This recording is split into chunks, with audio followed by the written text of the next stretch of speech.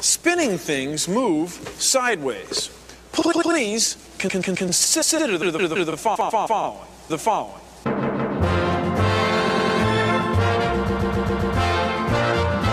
We bounce a basketball, push it straight down to the floor. It bounces up at the same angle it hits. You okay? You okay? Spinning things don't always work that way. Take a look at this. Take a look at this. It's our gyroscope of science.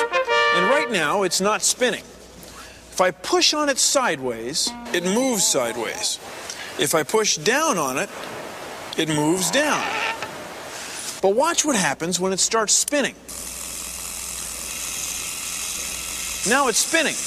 Watch what happens when I push on it sideways. When I push sideways, it moves down. Now watch what happens when I push down on it.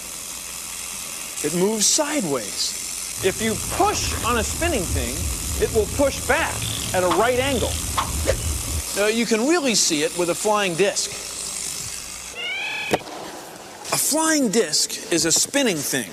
And spinning things push back sideways at a right angle. So if you want to make it bounce off the floor, you hit it on the side.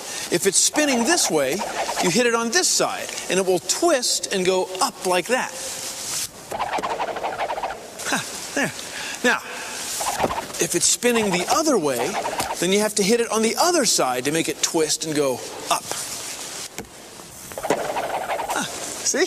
Right up. See, when you push on a spinning thing sideways, it pushes back sideways at a right angle because it's the cross product of two vectors. I mean, first of all, you got the spin vector of the disc like that. Then you have the torque vector hitting the floor like that, which would be like that. So then you cross the spin into the torque and you get a new vector out this way. See, and that's the vector of it nosing up. See, anyway, it's the cross product of vectors. Anyway, thank you for joining me on Consider the Following.